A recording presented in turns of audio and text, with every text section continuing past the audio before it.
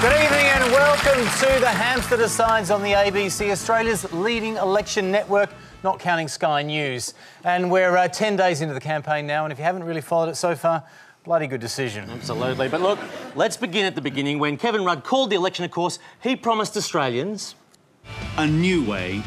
A new way in 2013, which is a big change from 2012. We need to have a new way. And 2011. Julia Gillard is spearheading a new way. And 2010. You are looking at things. And 2009. This really is a new way of government working. And 2008. Be a new way of governing. And even back in 1996, Paul Keating was talking about a new way. So I think that the slogan that Kevin Rudd was really looking for was a new way again, for real this time. And Abbott's way with words hasn't been much better this campaign, notching up the best gaffe of the week so far. No one, however smart, however well educated, however experienced, is the suppository of all wisdom. Now, the ironic thing about Abbott's gaffe is that all of Tony Abbott's wisdom can actually be fitted into a suppository, and in fact they're hoping to have it inserted into James Diaz so he can remember that six-point plan. Oh. Then Abbott's headaches, of course, then continued with the revelation that his Twitter account had 70,000 fake followers. Yeah, someone got sus when they noticed the names of some of his followers, like fake follower 72, fake follower 68,508, and least convincingly of all, Malcolm Turnbull. Oh, come on. As if he would follow it. No one's buying that. No. Now, Kevin Rudd, of course, he is an absolute king of social media. He's got Twitter, Instagram, and just to cover all the bases, he's actually got Grindr as well. And I love the catchphrase on his account. Look at this. I got a unzip. Well, we might need some relief. He might need some relief after the flack he copped in the first debate last Sunday. He was accused of cheating by relying on notes. But look, it's not like Tony Abbott did any better. I mean, you can clearly see him writing down some notes of his own there. And I think he was doing some kind of vocab exercises to avoid future mistakes there. I think so. Yeah. Now, a lot of pundits have commented just how dull the first debate was. Yes. It was one of the most boring debates I've ever sat through. And that's coming from Michael Rowland, who, as host of ABC Breakfast, knows a thing or two about dull TV. Look, the debate wasn't all bad. I quite enjoyed Channel 7's coverage. You see, we're halfway into it. They tilted the sets, which I thought was very good, wasn't it? That's innovation. And look, that wasn't their only innovation. They also tried to spice up the panel of journalists by getting in some slightly bigger names than Lyndall Curtis. Let's get to our first question from our panel of journalists. And who's here with you today? My sister Chris is in the audience. It's now up to you to choose real change. A huge, gigantic yes for me! It was a real party atmosphere, wasn't it? I really love that moment as well where Rudd started doing the Macarena.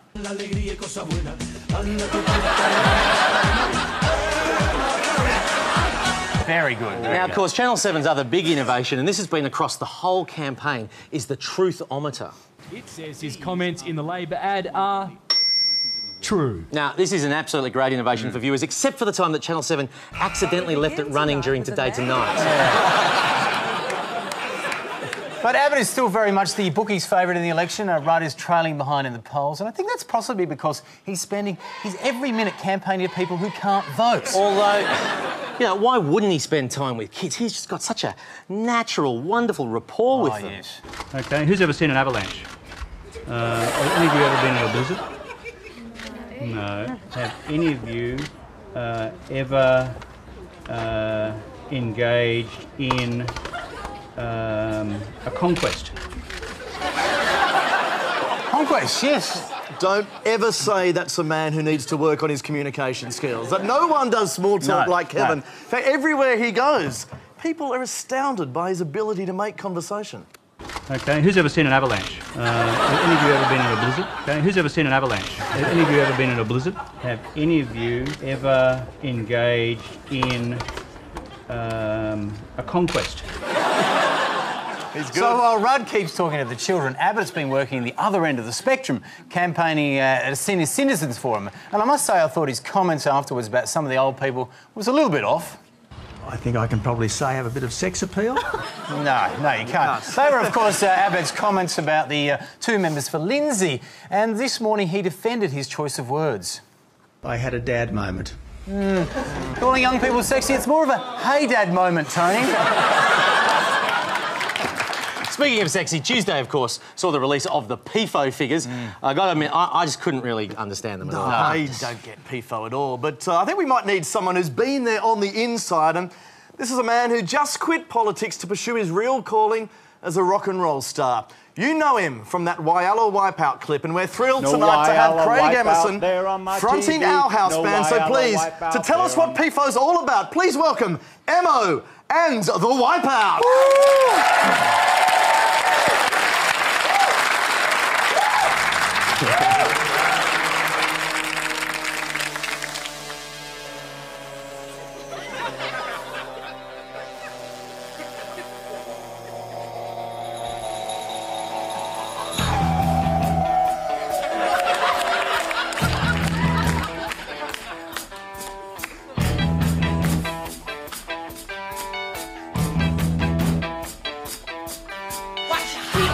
Is not a dirty word. It's a pre-election economic and fiscal outlook there on my TV. It's required by the Charter of Budget Honesty 1988, and it's shocking me right out of my brain. Shocking me right out of my brain. Emma on the walk. Emma on the walk. I can't even say it. Emma on the White House, ladies and gentlemen. That was fantastic. Oh, yes. Now, Emma, of course, is not running at this election, but after the last-minute leadership change, the Labor campaign team has been very busy. Well, I have. I mean, they'd already spent thousands of dollars making Julia Gillard's campaign ads, so when Labor did change leaders at the 11th hour, they really had to scramble to amend those ads, but I think they've done a pretty seamless job. Tony Abbott wants to slash jobs and workers' rights. So this election, don't risk change. Stick with the stable team of Kevin Rudd and Labor. After 3 weeks in the top job, Prime Minister Rudd has laid a great foundation for Australia. But there's still a lot more he wants to change completely. Most importantly, Kevin will ensure the budget is in surplus by 2019. As Australia's 41st Prime Minister, only Kevin understands the importance of issues like women's health. Because sometimes it takes a man to understand what women really want. So on September 7, vote for Kevin Rudd and Labor. A new way that's so new, even we weren't ready for it. Authorised to right now, keep going.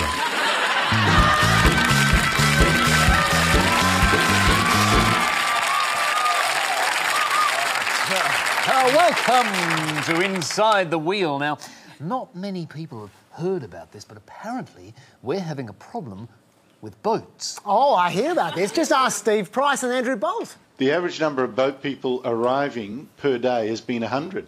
Got an invasion on our hands. That's a dead-set invasion. 100 a day is a huge number of people. That's like Steve Price's entire audience. Oh, and just as desperate. Worse still, these boat people, they're not even real refugees, you know. No? Oh, no. Ray Hadley's revealed they're all chart-topping rappers. They're wearing designer clothes. Some people are dripping with gold jewellery, watches worth thousands of dollars.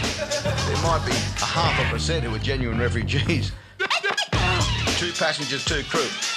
This is the holiday cruise of a lifetime. No, it is. It's a holiday. It's a holiday indeed. I mean, I booked one myself, actually, with Conleaky Tours. So thank you. Thank you very much. So what's Labor going to do about these holiday makers? Well, I'm afraid we're not getting any help from Labor because, far from stopping boats, Rudd loves boats.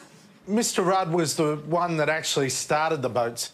Yeah, he was the one that actually got in each boat and turned the key. And it gets even worse. Kevin Rudd is the best friend the people smugglers have ever had. Yeah, see, best friend, I reckon Tony can do better than that. Mr. Rudd is not just the best friend that the people smugglers have had, he's actually their travel agent.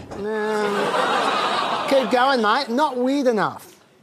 What do you propose to do, Mr. Rudd? Do you want to massage the boats? Okay, that's weird. Kevin Rudd's a boat masseur. You got anything else? At the moment, all he's doing is servicing the boats. Servicing the boats. Hang on. Is Tony Abbott saying that Kevin Rudd likes to... Oh, no, look at that. I mean, that is not statesman-like behaviour. Oh, what must Therese think? Anyway, Labor committed themselves to... A regional solution. Regional solution. Regional solution. A regional solution. This region here. Yes, and the first element of this regional solution was an advert designed to scare away refugees. No, not that one. No, that's too scary. No. I mean, this one. The People Smugglers Guarantee is now worthless. You know, this ad was meant to scare off refugees by showing them who the Prime Minister is. I mean, he's a boat molester. I mean, no boats would come near that man. But the thing is, it actually worked, because they showed this ad all over Australian TV and radio. And since they did that, we haven't received one boat person from Australia. No one! You may mock. No one! You may mock, but Sri Lankan boat people, they hang on every word that they hear on Mix FM. They're big fans. They love the classic hits of the 70s, 80s and 90s, I think. You're listening to Love Song Dedications. And this one is going out to Ahmed, who is 40 nautical miles north of Christmas Island. Ahmed, a special lady wants to tell you that you may live the rest of your life on Nauru, but you will always be permanently settled in her heart. Now, of course, that's not the... Love Song Dedication is not the only way that Rudd has fought people smugglers. No, he also brought in the PNG solution. Of course, yeah. Now, essentially, this allowed us to send boat people to Papua New Guinea where they can be safe. What could possibly go wrong with that? We actually grant refugee status to women fleeing domestic violence and sexual violence in Papua New Guinea. You see, now there's a humane solution for those PNG refugees. They get resettled in PNG. They're going to love it there. Yeah, it's lovely, isn't it? The problem is, though, because it's hard to know who's right when Labor hasn't given any details. We've got to get to the detail. I mean, there is no details about the resettlement options. Once again, we have a Prime Minister making a big announcement, but the detail and the operations and the costs are completely unknown. And Scott Morrison's right. It'd be the height of irresponsibility to pretend that you have a plan and then refuse to give details. I'm not about to compromise the effectiveness of our policies of giving the people smugglers heads up on operational details. Oh, wait till Scott Morrison hears what Scott Morrison said. Oh, Scott Morrison's going to be furious with Scott Morrison. He's in trouble. Oh, but let's hear a bit more now about what the Liberals have to say. Now, when Scott Morrison is not attacking himself, he is Mr. Charisma. Oh, yeah, when Morrison speaks, the press hang on his every syllable. Looked the other way and not lifted a finger. It's a media company here. I don't know why no one wants to hear Morrison out, because I reckon when he speaks, he's very profound. This will keep happening unless it stops. And it won't stop until it stops. You see, Morrison is an intellectual about border security, he is, you know. But Abbott speaks from the heart. In fact, I think Abbott is almost starting to concoct dirty fantasies about the whole thing. We only sleep safe in our beds at night because of rough men on our borders. Yeah, well, here's one of those rough men right now. There he is. Keeping us safe at night. Well, as for those who make it past that guy, the Liberal position is clear. You don't treat them like criminals over in PNG. You treat them like criminals here. If you've got an asylum seeker living nearby, the opposition says you should be told. I wouldn't put paedophiles and asylum seekers in the same category necessarily. No, you wouldn't categorise them with paedophiles necessarily. No, you might do it opportunistically or exploitatively or maybe unethically, but you wouldn't do it necessarily. Look, Andrew, seriously, it's not the same thing as having a paedophile register. It's not. Erica Betts is just trying to help people be neighbourly. You know why that's helpful for social harmony? So that when somebody shouts across the fence, "G'day, mate," and they don't answer, it's not because they're snobs, but because they don't understand. Oh. See, it makes sense. That's exactly why I think there should be an Erica Betts register, so that a Betts' neighbours know there's a mean bugger living next door. Anyway, That's old hat. Don't patronise us. That's old hat because the Libs have a brand new border protection policy, which is even easier to understand than Stop the Boats. Allow Channel 9's graphics team to explain. Yes, now the Liberal solution is called Operation Sovereign Borders, and as far as I can tell, it involves a 3-star commander whose father is the defence chief, and it turns out his uncle is the immigration minister, and they all design a whole bunch of logos. So we're talking a lot of logos they have to make, and this is very hard. It takes like 100 days to do this, and then they all get on board a great big pirate ship, and that's how you turn back boats. There you go, there it is.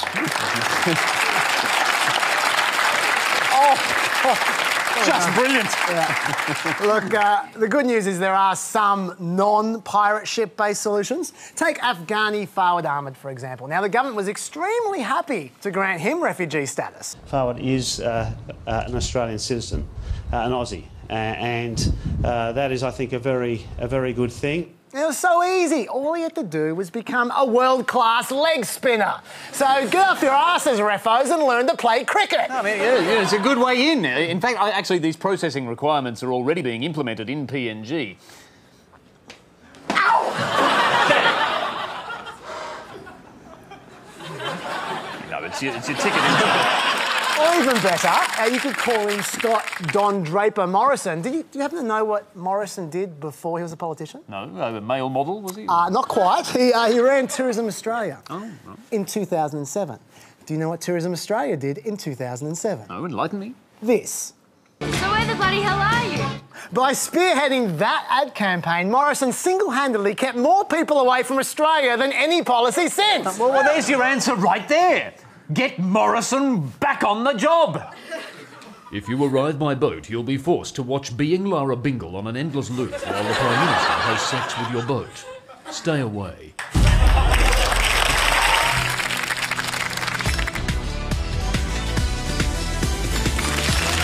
Welcome to this very special Hamster Decides edition of Question Time. Our first guest is a federal MP and the leader of Katter's Australia Party. Please welcome Bob Katter.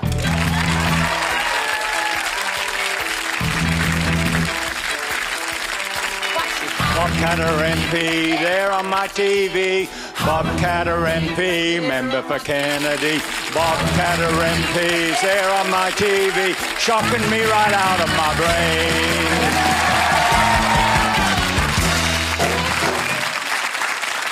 Bob Katter, thanks for joining us. Your question time starts now. I'm going to show you a clip, Bob. Question, true or false? I'm a Martian astronaut, Mr. Acting Speaker, I can assure you.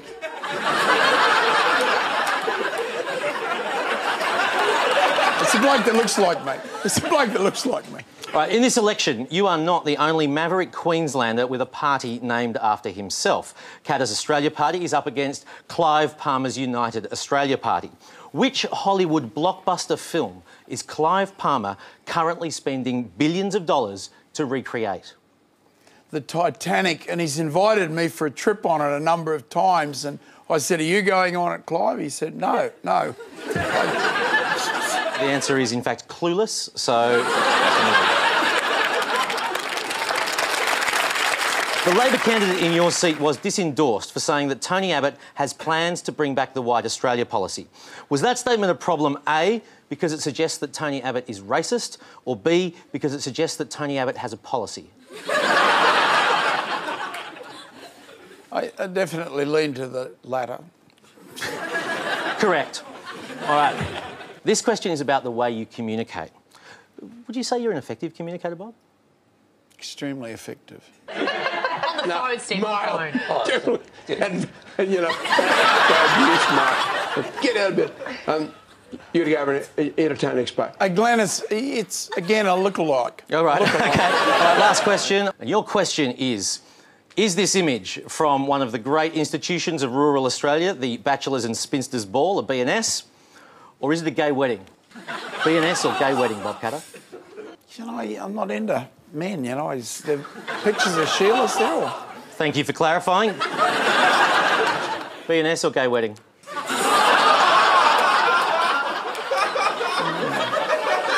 I I have been to some of ENS's and I've seen scenes like that. I'm going to take your there word were for that one. Sheilas inside, but I got to point out that. Unfortunately, that is all we have time for. Bob Catter, thank you very much for being part of Question Time.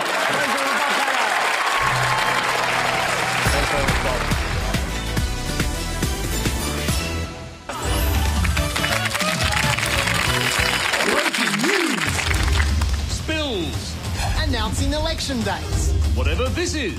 The media love the unexpected. It lets them engage in their favourite pastime, wild speculation. All you need is to be confident and wrong. July. August 31 will be the day we go out and vote. February. And I think we'll have an election in May. The day before Rudd took over. Any hope Kevin Rudd had of stealing his old job back from Julia Gillard appears to be over once and for all. The day Gillard called a spill. I'll tell you what won't happen. It does appear clear. Julia Gillard is showing no signs of standing down and calling a spill. 5 seconds before Mark Riley watched this show. Anyway, I have to go now because the Hamster Decides is on and I think it'll make me look pretty good. With so many predictions flying around, there's only one expert the news can rely on. Political expert? No, Psychic Sally. Seeing, all the press with your new Prime Minister, I actually think that there's a scandal about to hit within that party. Ooh. I think it's going to be to do with someone that has been liaising with Someone's had an affair. Yeah, an affair. Someone's had an affair. Well, psychics do make some good calls. I see cancellation in your future. Just because your predictions are wrong, it shouldn't stop you filling your coverage with boasting. Mark Riley is the reason you hear it first on 7. Mark Riley was first in Australia to bring you news of the leadership change. He breaks the stories first. Hey, don't stop there, Channel 7. Mark Riley was first to be completely wrong. No signs of standing down and calling a spill. Don't wait for others to fuck up. Mark Riley is wrong first. And other channels have pretty big ups on themselves too. Delivering unrivaled live coverage. Unrivaled live coverage. Unrivaled live coverage. Unrivaled live coverage. Well, Sky might have unrivaled coverage of live news when the election was called, but their coverage of 1958 news was sadly lacking. This one's from 1958. In November 1958, Robert Menzies went to his 5th election as Prime Minister at the head of the Liberal Country Party coalition. Coverage like that deserves some boasting. ABC is last. News as it broke 55 years ago. Tonight, the ABC News Service welcomes you to the first television coverage. If you're stuck in 1958, turn to ABC, but turn slowly. Sadly, they still haven't finished writing the 1966 news. The ABC's Russell Barton looks back at the most memorable campaigns which ended in the government changing hands. This one is from 1966, but I don't think we have that package right at the moment. But, rightio. Mate, we need that 1966 package. This soon? I'm not a bloody telex machine. Of course, the bulk of breaking news is filled with pointless crosses. On the day Kevin Rudd called the election, where better to cross to than outside his house at 7 a.m. when he isn't there? Well, there's certainly nothing here yet, Deb. It's a sleepy Sunday morning, a cold... Or the airport when he isn't there. And we're just seeing a shot now of the Canberra airport. We're getting some lovely shots of that airport on what is a rather blustery day. Two planes that look a bit like his, but aren't. It does look like a plane that's just landed to me. One plane flying overhead, not as yet the Prime Minister's, but we're here and ready.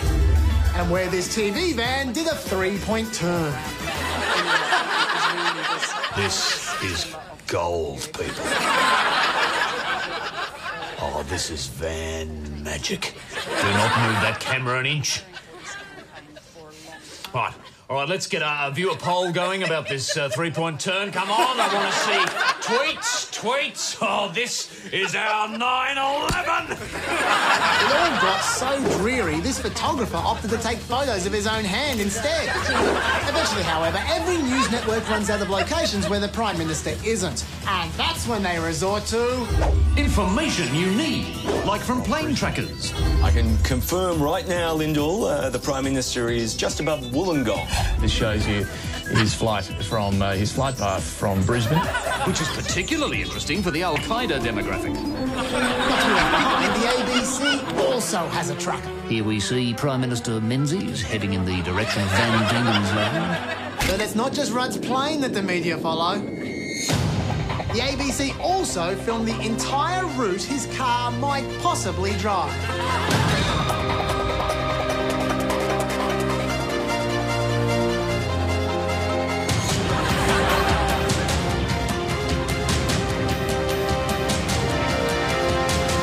And they also filmed the route the journalist took to find that idea.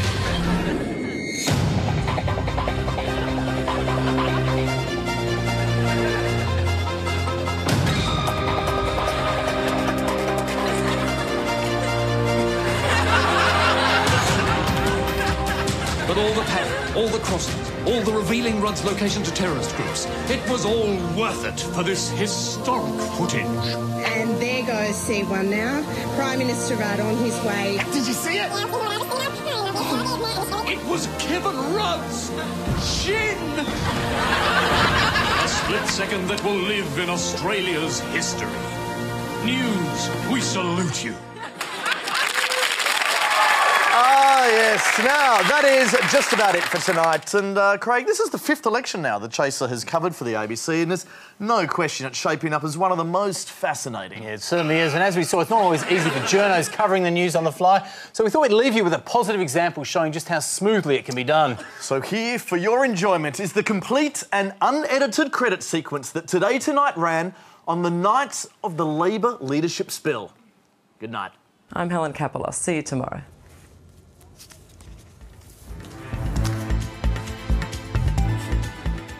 OK, guys, now cut to the talking head of Julia. Sound off is probably better.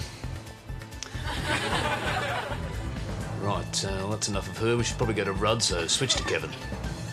Switch to Kevin. Switch to Kevin, please. Yep, now that stupid poll, bring that up. God, does anyone understand that thing? Just take it off, take it off. Makes no sense. Right, well. It's probably time for the next program now, guys, so finish up. Thanks. What do you mean it's not ready? Home and Away was filmed 3 months ago, but where the... No, OK, no, that's fine. We've got plenty more shots. Just roll in the new shots. Just keep the new shots rolling in. I said new shots. This handshake was lovely the first time, but we don't want... Yeah, yes, this is what I'm talking about. We've got thousands of these. And I said new shots. But you just played that 10 bloody seconds. I mean, do our viewers really want... Get that off. Get that off. No, don't pause it. I said, and get rid of the poll. What's that style? God, look, just get another shot. Any other shot will do. Any other shot would not, except that one. What, has Kate Ritchie had an embolism? We're dying here, for pity's sake. God, just can... this is worse than the Naomi Robson days. I mean, see it. Come on, look. No, it's fine, OK? If you love that interview so much, just leave it there. We're Today Tonight. Our audiences are brain dead anyway. It's just... No, that's it. I'm retiring.